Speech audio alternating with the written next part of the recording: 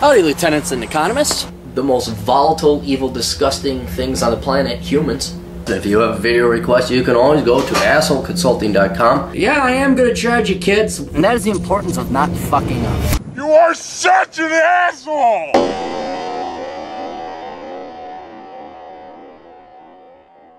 Our Pakistani agent in the field writes, "Hey Aaron, I see your YouTube videos and I've learned a lot from you, so thank you.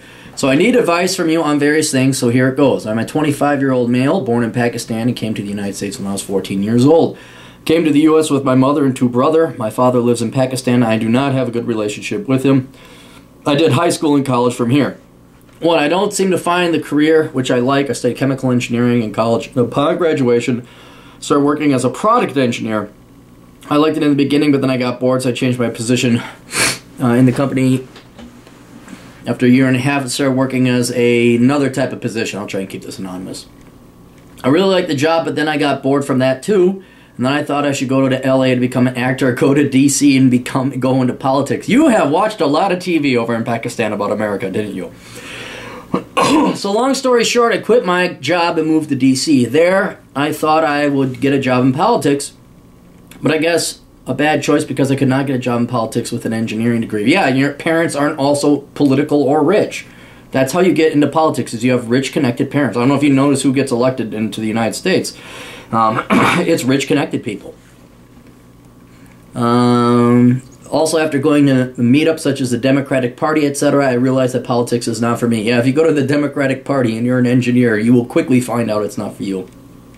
So then I was in a bad situation because my money was finishing off and I had no job. So finally I told my mother and brothers that I have quit my job. And my elder brother, who works at a bank near Baltimore, helped me get a job where he works by preparing me for an interview and referring to me. So long story short, I now work as a business analyst at a bank, but the thing is that I don't even like that. What do you suggest I do to find a career I love? My plan is to work this job for 1 year and see if I really like it, as I've been working here for just a short period of time.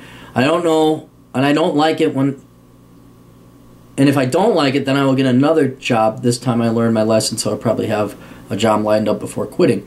Do you think this is the right approach? Do you think I should go to LA to pursue acting, just to cross that off my list? Alright, look. If there's, okay, some of the key lessons in life. 1, the most important thing in life is other human beings. 2, you never listen to what a woman says. 3, I'm just trying to think. Law of supply, but here's one of those lessons that should be up there. All work sucks. Okay?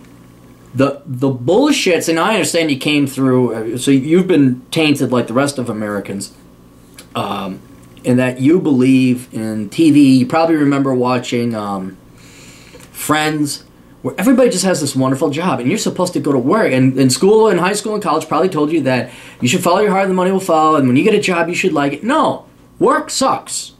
That's why you're paid for it, because it's work, right? You will never find a job you like. Never. It is so rare. It is rarer than winning the lottery, I'd say. Well, okay, that's one in several.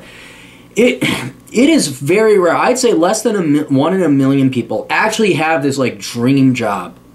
And even if you think it's a dream job, like acting or modeling or being a politician, there is so much bullshit you got to go through.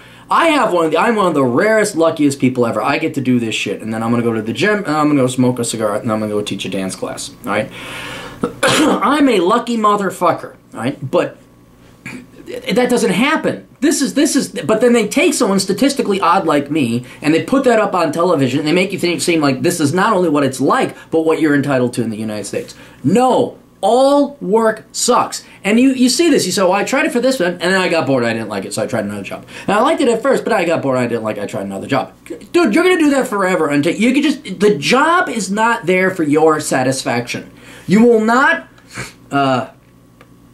derive your life's meaning or value from your job. Your job is to give you money so you go and do what you want to do, and that gives you your life meaning. Raise a family, become an adventurer, perhaps a hobby like pursuing acting, perhaps even participating in politics if you want, all right, as a hobby, all right, or reading books, climbing mountains, whatever it is that you want to do, The job is there to provide you the money to pursue your happiness. You will not, I can almost guarantee you, you will not find happiness working in a bank or working as an engineer. Now, it might be intellectually stimulating. It might be less boring than other jobs, but it is still work. So just suck it up, accept it's going to suck. You're not there to live your life. You're there to make money so you can live your life. Okay? So what I would do, I would get the fuck out of banking right now. Banking, you're going to find out, sucks. Especially since you're an engineer. It's going to almost be identical to when you went and didn't join, but sat in on some of the Democrat Party meetings. You're an engineer, a chemical engineer. You're obviously very bright. You're also logical and sane, and you adhere to reality and math. You go to banking, oh no. I mean, there's a lot of math. As an analyst, they have these formulas. You're doing underwriting, calculating the income statement, I'm sure. But then you're going to present it to the loan committee. Well, I don't know about that. Oh, Jim, you got a bunch of white guys with stupid fucking hair, or maybe they're bald and they're fat. I don't know. What did you? And they're going to question you, even though you're way smarter than them and you got better math than them. Get out of it. There's a reason the housing bubble occurred. There's a reason we have to keep bailing out the banks. It's because it's managed by a bunch of fucking nepotistic, corrupt fucks, just like the Democrat and Republican parties, okay? So I would get back in engineering. I'm going to make more money. Chemical engineer, that's like the second highest paid engineer.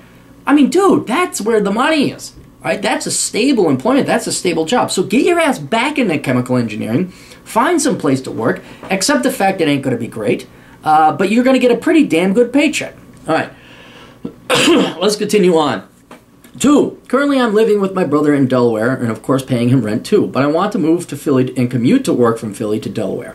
But I feel bad leaving my brother as he helped me get a job. Do you think I'm being bad if I move to Philly? The reason I want to move to Philly is because Delaware is a small city. Also, I am gay. There's a large gay population in Philly, but in Delaware there is none. Well, here's where it really depends on Pakistani culture.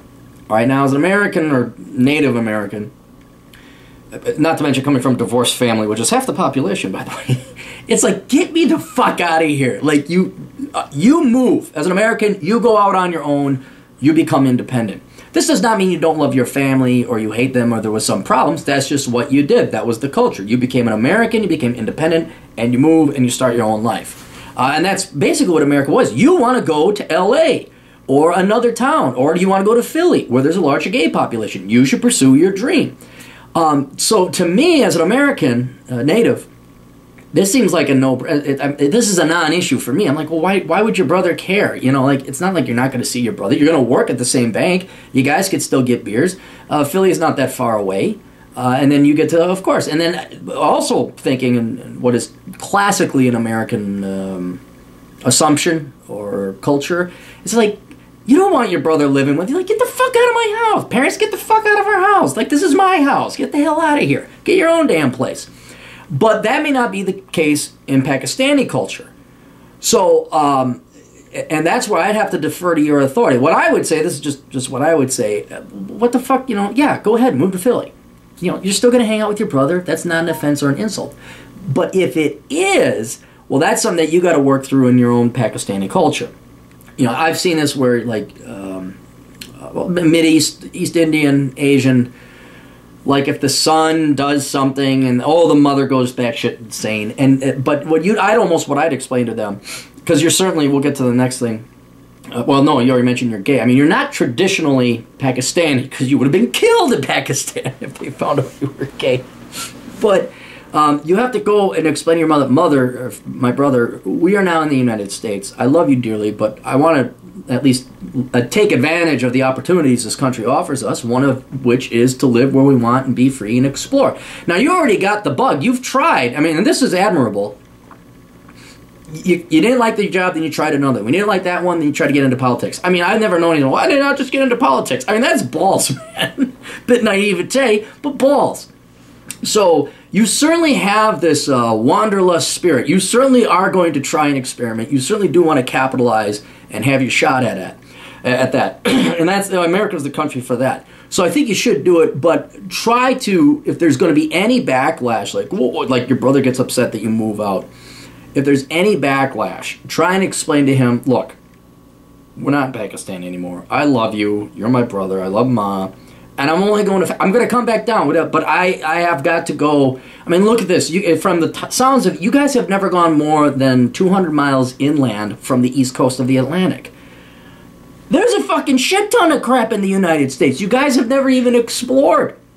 So I would say, look, we're here. We moved across. I'm sure you didn't go through easy times to get here either. We came all this way, halfway around the planet. Don't you think we should explore a little bit and avail ourselves of some opportunities here? So your allegiance will always be with them. Your love will always be with them. Heck, you're only going to Philadelphia. It's not like, you're a 40-minute ride away on the train. So I would explain that, and you go to Philly. 3, I sometimes feel that I don't deserve to be happy. Sometimes when I am happy, I intentionally stop it. I don't know why. Also, I feel that I don't give my best. It's like I intentionally stop myself from doing my best. Also, I don't have a lot of close friends. If you could provide some advice on this too. Well, one, I'd say stop it. The classical, look up Bob Newhart, Stop It on YouTube. You don't deserve happiness. You have the right to make yourself happy. Okay? No one deserves to be happy all the time. And that's not human. Nobody's happy all the time. You'd be weird. You'd be odd. There'd be something mentally wrong with you if you were just like, So, but you do have the right to pursue happiness. Written in our founding documents, actually. Life, liberty, and the pursuit of happiness. And if you work towards it, then you deserve it. Okay? Now, why you intentionally try and stop yourself from being happy, that's weird. There's something wrong there. So that'll take some self-inflection. I go talk to a therapist on top of it. But I'm wondering if it doesn't hail from Pakistani culture and moving here and what you went through back in Pakistan. Your father's not there. You and your brothers, siblings, obviously had to help your mother. You came here under not great conditions as well. You've worked together as a team. You've made it. Your brother is in banking. You're a chemical engineer. I don't know what your mother's doing. But it was probably a very hard struggle and an element of tribalism. If you don't know what that is, look it up. You have a loyalty, and not only a loyalty, but a fierce connection with your family, and that's because you needed each other to survive. And now, if you're thinking about, I'm going to go to Philadelphia or I want to try L.A., it feels like you're abandoning them. That's just my theory. And then you have guilt because you guys had got to work so hard. But you have to realize this is a new chapter in your life. Yes, the goings-ons getting here and the initial settling in the United States was hard. But now you guys have gotten past that hard part. You guys have put in your dues. You have worked very hard. You got your degree. Your brother's a banker. I don't know, again, what your mom does. Now you get to benefit and reap the fruits of your labor. The problem is, and I'm a hypocrite on this, is your entire life has been working hard, striving at it, and that's how you made it to survival, that you are genetically associating success with strife, turmoil, and toil. But there's an end to that. The problem is your brain doesn't know that. That's how conditioned you've been. It wasn't until literally 2 years ago did I not have to worry about money. And like I said, this is the pot calling the kettle black. I'm being a hypocrite here. To this day, I feel like I gotta work, I gotta go, because that's, otherwise I'd starve. And now this is a big problem, and it's a hard problem that you gotta get over. Where it's like, no, we put in our dues. We busted our asses off. Now we can relax, but your brain has never relaxed. It's never enjoyed. And here, in this particular case, when you're happy, it was probably, if you were happy, it was a fleeting moment, and then you had to get right back to work, or something bad would happen. And so now you're feeling guilty, and that's why you probably, because in the past when you got happy, it only brought you up to crash you down even further, and led you to have a false sense of security or hope in the future. Now there is hope in the future. The war is over as it is. The troubles are gone now. But you've really got to try to recondition your brain to say, okay, now I can go happy. I can be happy. So I don't know why you, I mean, again, that's just my theory. I go talk to your mom. Or not your mom. Don't talk to your mom. Talk to your therapist. But then also, if you feel you don't give your best, well, stop that. Give your best, okay? Otherwise, you're going to be a job jumper, which I understand because of your exploratory nature. But in the end, you're going to have to settle down, start making money, and commit to a career. Boring of a job as it may be, but you got to start making some money so you can have a life outside of that, and stability. It's like I intentionally stopped myself from doing my best. Why the fuck would you do that? Stop that. And as for friends, well, yeah, if you're worried about going to Delaware to meet to go hang out in the gay community, I'm wondering, or like you got to worry about what your brother's going to think or what your mom's going to think. I got to live in this little culvert or the cul-de-sac that I live with all the other Pakistani. Yeah, you're not going to develop friends. I mean, you're going to have great familial relationship, but you're not. You got to get out. So what I recommend, go to Philly if you want. Get into the gay community. You're obviously going to make some friends. You'll meet some lovers too. But then also permit yourself to partake in a hobby that you've always wanted to partake in. I don't know what that could be. I mean, if you like go-kart racing, flying kites, I mean anything, whatever it is that your dream, oh God, when you were a kid and you wanted to come to America and you wanted to make ice cream, I don't know, whatever it was, try that. And there's usually, you've gone to meetup, that there's meetup people, and find a hobby that you want to do. Frivolous. Not serious, not engineering, not business, not finance, something frivolous, fun, exercise, volleyball, something, anything, I don't care what, just not serious, all right? And then one other thing, even though you didn't ask about it, please get off the East Coast, okay? Philly sucks. I know this has been your entire life, and it's great compared to Pakistan, but Pakistan is to the East Coast as the East Coast is to the rest of the country. The East Coast sucks. Philly sucks. You have not explored other towns. You haven't been to Denver. You haven't been to Kansas City. You haven't been to Dallas. You haven't been down to Florida. You haven't been, well, maybe you have been to LA or whatever. But I would say since you are gay, I'm not to say that the Philadelphia gay scene ain't that great, but Philly sucks, man. All these East Coast towns, they fucking suck. I would go out and explore. Go fly out to San Francisco, I guess, check the king of the gay community. Check out Minneapolis, huge gay community, but it's cold here. And that's another thing about Philly. There's snow. Fuck that. Go like where it's warm, plenty of night. Austin's kind of more liberal or libertine. It's just all these different towns. So what I would recommend doing is flying out to these places once you get a stable job. And just explore this country, see what's out there, and you'll find a town like, holy shit, this is the community I want to live in, and that doesn't even necessarily have to be the gay community, but you'll go to LA, go ahead, give it your shot, become a chemical engineer in LA, and then go and on the side, pursue your acting career. I wouldn't have any expectations. But you have got to get out of that bubble. The East Coast, it's amazing to me, and this isn't just Pakistani or immigrants. I've known white people, I've known black people, natives, Americans born here. They've never made it the other side of the Mississippi. It's like, what the fuck, guys? There is so much more and so much better, way better than the East Coast. You just got to go out there and sample it a little bit, all right? So that's the other thing I'd recommend. Check out, it could be like your little new mission. You get a map of the U.S. and you put little pins in the major towns where you visited the gay community. Boys Town in Chicago. Chicago, if you still want that East Coast feel, major metropolitan area, but not so shitty, go to Chicago. Go to Boys Town. Check that shit out. That's a fun time. I mean, I've been to Boys Town. Friends of mine are gay, so I've never had a bad time at a gay bar. Never had a bad time at a gay club. Everyone, they're gay. They're happy. Lesbian bar? Not so sure. Anyway, best of luck to you. Welcome to the U.S. Please avail yourself of every opportunity. If you're going to join a party, please join the Republican Party, or at least the Libertarian Party. Toodles.